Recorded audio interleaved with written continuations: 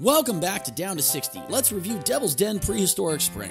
About $40 gets you into one of the most exotic environments in Florida, year-round except on Christmas Day. Just sign paperwork at the front with any proof of scuba certification before 4 p.m. and make sure you have a buddy.